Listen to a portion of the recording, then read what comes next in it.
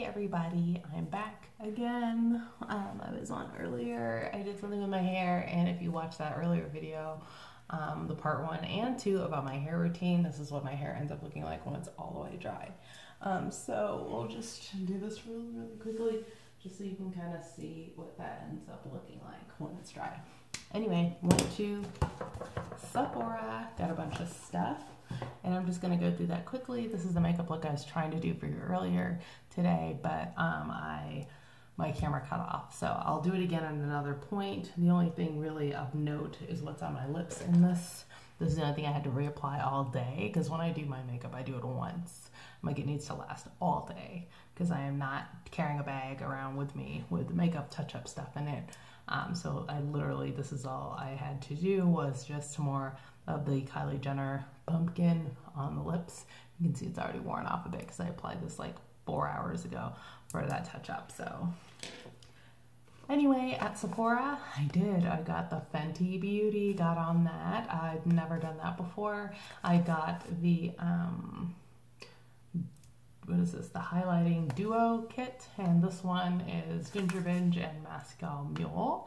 And at another point, I'll unbox all these and actually put them on for you, but right now we're just kind of going through just to show what I got. Benefit, I love their Real, and so I actually got their Little Bit Bad Girl mascara because I want to see what the difference is between the two, because the other one looks so real and so natural that I really loved it. I actually have on like some regular, like right now I have Rimmel on right now, which is good. I just had it because I ran out of Benefit and I hadn't been to an expensive store.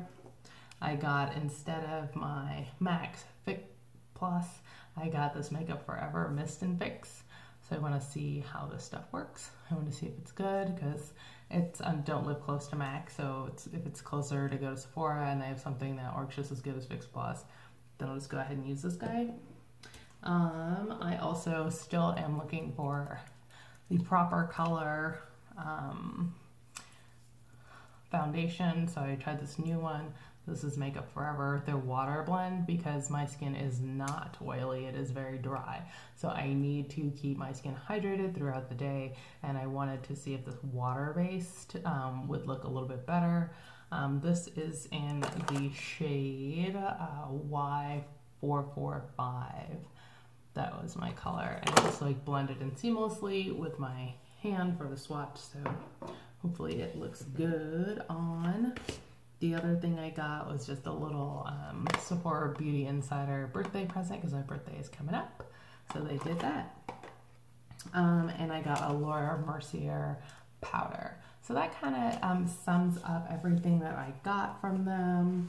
And I will be trying these products, and I'm going to see, you know, how they look. I'm especially excited to unbox the Rihanna and see what that looks like. So I will do a face with that makeup probably tomorrow. So if anyone wants to see what those end up looking like, because I'm excited to try them, go ahead and tune back in tomorrow.